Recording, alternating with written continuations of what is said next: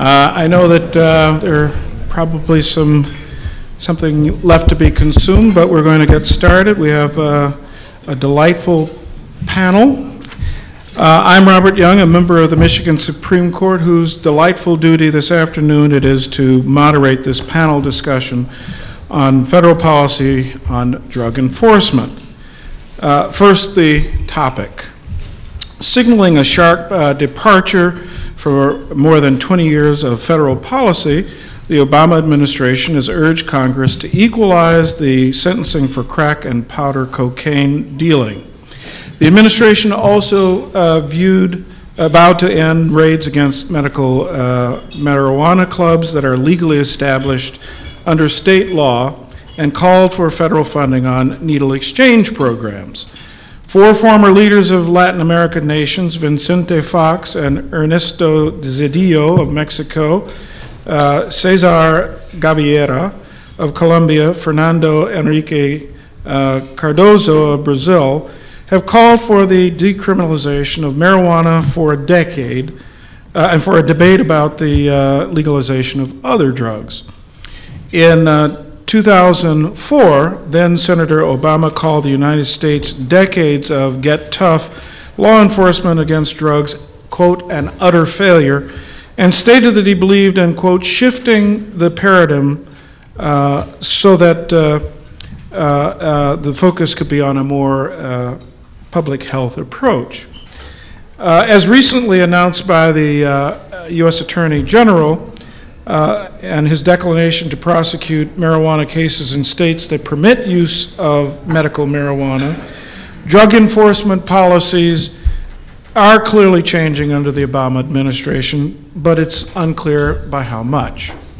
Some consider this a step backwards that will lead to increased drug use with its concomitant social ills and related crime, while others view this as an advancement in the cause of increasing individual liberties and a more realistic approach to addressing health problems exacerbated through drug use, violence associated with drug cartels, and racial disparities in enforcement.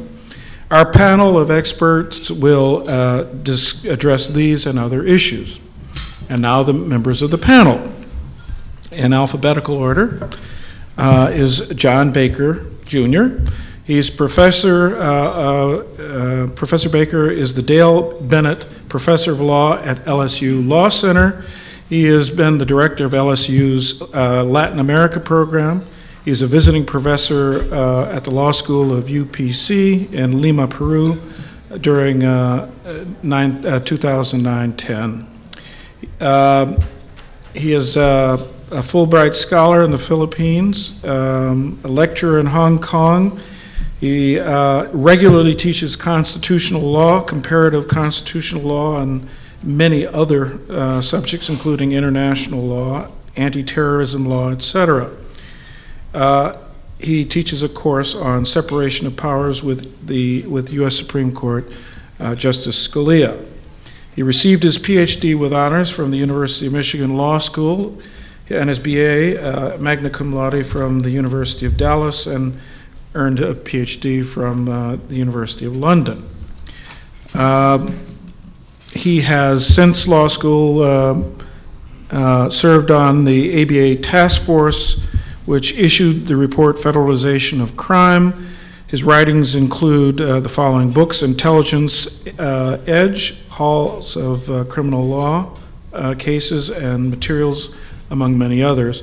And his popular publications include several articles in the Wall Street Journal, most recently our unconstitutional census in August of this year. Aryeh Neier is president Open Society Institute. Prior to joining the society in 1993, Mr. Neier served for 12 years as the executive director of Human Rights Watch. Before that, he spent 15 years at the American Civil Liberties Union, including 8 years as national director. For more than a dozen years, Mr. Neier has served as adjunct professor of law at New York University. He's a frequent contributor to the New York Review of Books, has published in periodicals such as the New York Times Magazine, the New York Times Book Review, The Nation, Foreign Policy. Mr. Neier has contributed more than 150 op-ed articles in newspapers, including the New York Times, the Washington Post, Boston Globe, and others. The author of 6 books, Mr. Neier has contributed chapters to more than 35 books. He's a naturalized American, born in Nazi Germany, and became a refugee at an early age. He is the recipient of 6 honorary degrees, the American Bar Association's Gavel Award, among others. Mariano-Florentino Cuéllar. He's the Special Assistant to the President for Justice and Regulatory Policy, Domestic Policy Council. He is on leave from the faculty of Stanford Law School, where he is professor and Dean Johnson Faculty Scholar. His teaching and research centers on how organizations manage complex regulatory criminal justice and security challenges. And during the second term of the Clinton administration, he served as the U.S. Department of Treasury Senior Advisor to the Undersecretary for Enforcement. Since then, he has been working on or served on numerous boards, including the Asylum Access at the Stanford Center, the San Francisco Lawyer Civil Rights Committee for Civil Rights, and others. He has advised the Obama campaign on criminal policy, justice policy, as well as immigration. He earned his A.B. cum laude from Harvard College. He thereafter made a fatal mistake and graduated from Yale Law School. And he has a PhD, apparently, from Stanford.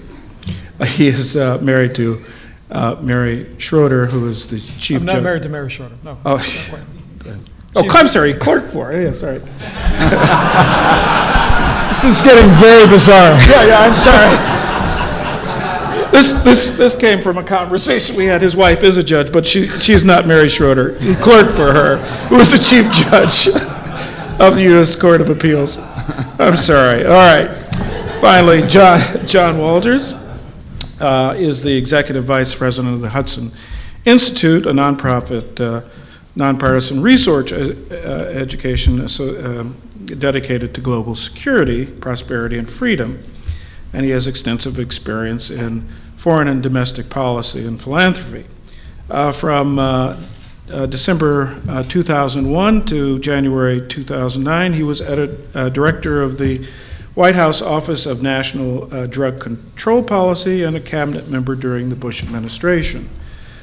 He guided all aspects of federal drug policy and programs, supporting efforts that reduced teen drug use 25%, increased substance abuse treatment and screening in the healthcare system, and dropped the availability of cocaine and methamphetamine in the United States. He also helped build critical programs to counter terrorism in America, Colombia, Mexico, and Afghanistan. From '96 and 2001, Mr. Walters was president of the Philanthropy Roundtable, a national association of charitable foundations and individual donors. And his prior government service included work at the Office of National Drug Control Policy at its founding in 1989. He was chief of staff at the time. He also served in the Division of Education Programs at the National Endowment of the Humanities.